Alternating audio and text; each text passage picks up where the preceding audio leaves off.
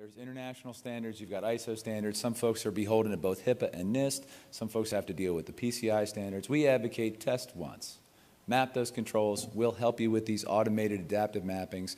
And then you can produce a body of evidence that's really meaningful for what that requirement is, whether it's PCI body of evidence, a HIPAA body of evidence, or a NIST body of evidence, or an ISO body of evidence.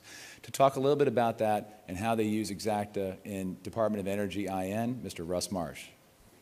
Hi, everybody. I'm going to date myself a little bit here at the start. Remember being a young lieutenant in the Navy, and I was really excited because we were getting some automation.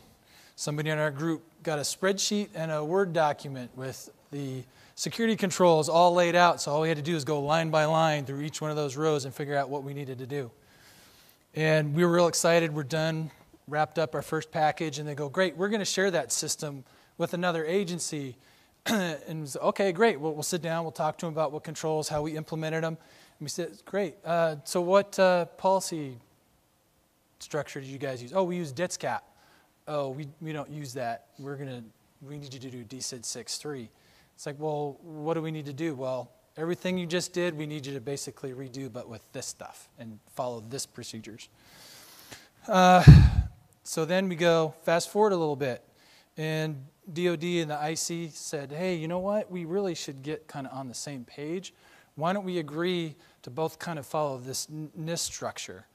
So out came ICD 503, said everybody's going to migrate. We're going to do CNSS 1253. Great. What do we got to do? Well, all your DCID 6.3 packages, you now need to redo in this new format. And that meant going through everything again. So now, fast forward, yet again, everybody's talking about inheritance, how great that is. So, well, great, we're all on the same structure now, same controls. You go talk to somebody to inherit some controls, and it's like, well, what rev are you on? Oh, we're rev 3. Sorry, we're on rev 4. This isn't going to work. You finally get on the same revision of 1253, and then it's like, well, hey, we're ready to do this. And okay, are you guys using the broken out controls or the old standard? So there's always seems to be something impeding being able to automate everything all the way through, nice, quick, and easy. And so one of the things, if you're a boss out there and you have an ISSM or whoever writes your SSPs and they like writing those documents, they like doing implementation statements, keep them because it's got to be one of the most boring, tedious jobs I think that's out there. So I am always looking for ways to automate for my folks to be able to make this as quick, efficient, painless as I possibly can, but still be compliant. And as we continue to do more work with other people in the IC or the federal government as part of the DOE, my shop is, we kind of straddle both. We need to work with different folks and their plans, reciprocity and those kinds of things. So we have actually been moving down the path to enable us to inherit controls, share controls across our national labs.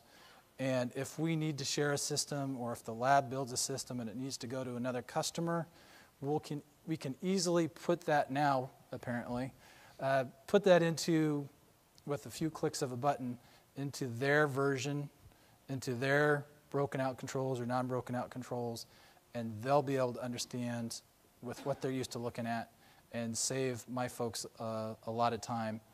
Right now, a lot of times, it's almost more of a trust factor. If we're sharing something and you don't have the time to walk through each of those controls, you just kind of go, okay, here's what we got, here's how we did it, and hope that it's similar enough that it's not putting the other person at risk.